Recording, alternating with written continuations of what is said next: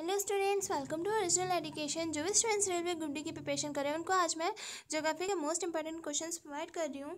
तो चलिए video start करते हैं। ये ज्योग्राफी पार्ट 2 है। पार्ट 1 मैं पहले अपलोड कर चुकी हूँ। अगर आपने वो चेक नहीं किया तो प्लीज़ वो भी चेक कीजिए।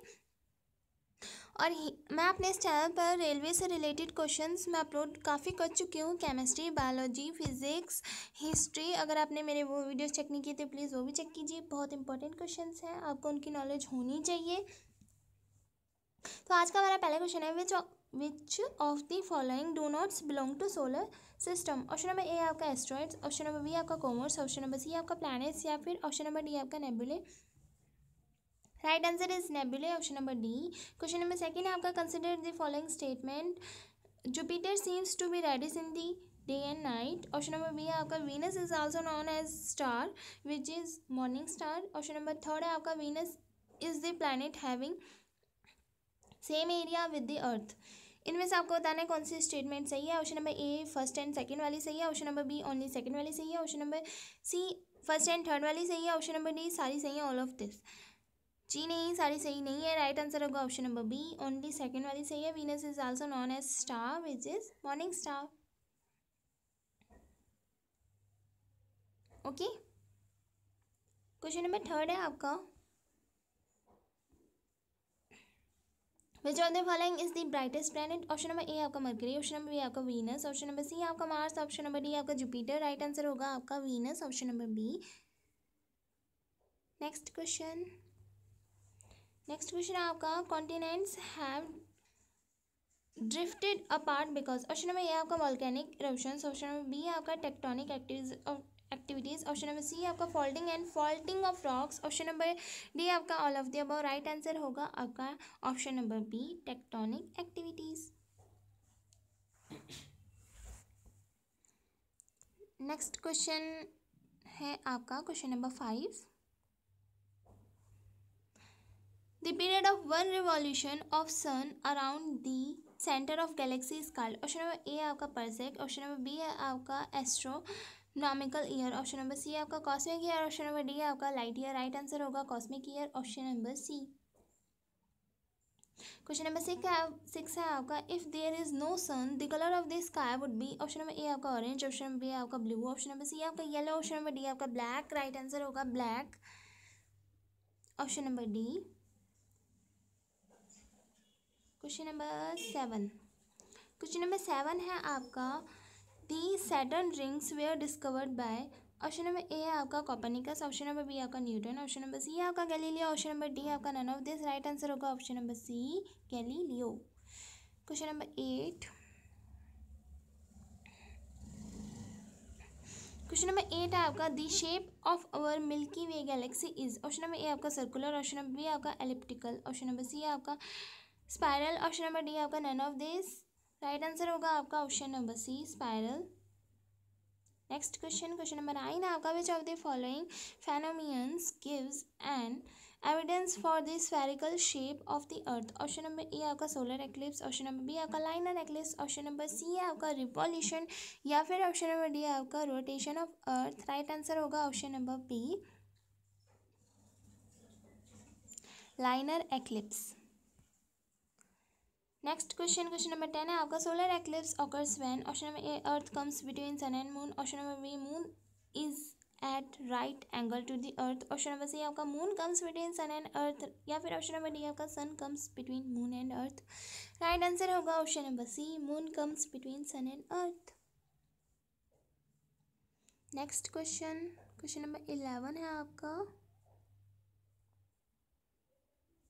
क्वेश्चन नंबर 11 है आपका, the position of the earth in the orbit when it is at its greatest distance from the sun causing summer in the northern hemisphere is. Option number A है आपका perihelion, option number B है आपका एपीहेलियन, option number C है आपका पेरीगी, option number D है आपका apogee. Right answer होगा आपका एपीहेलियन, option number C.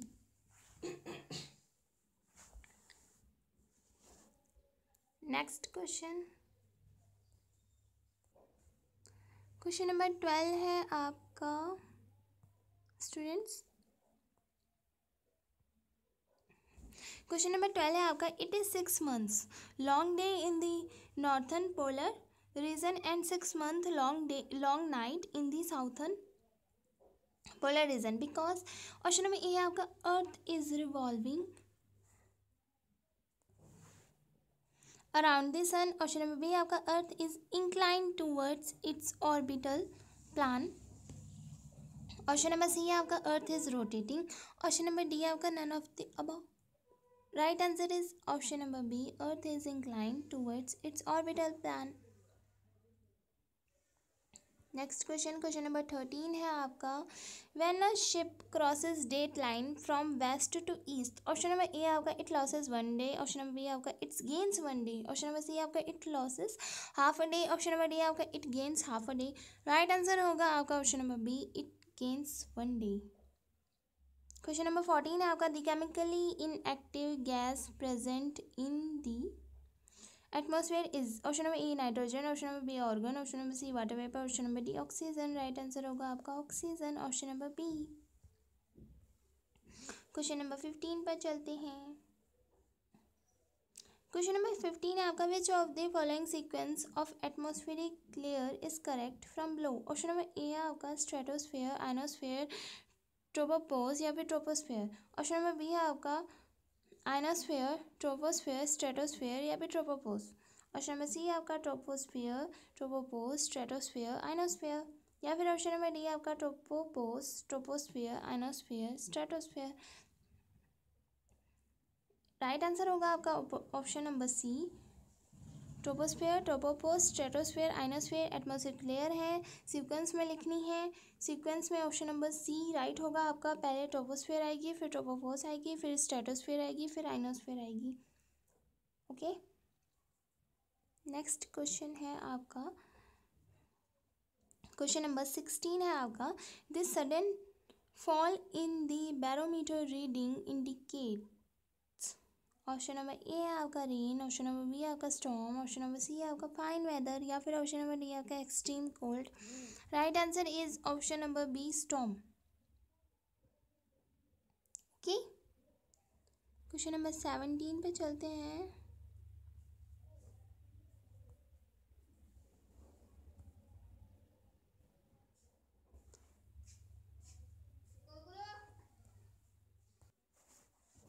Question number 17 है आपका students, the form of precipitation in which the rain drops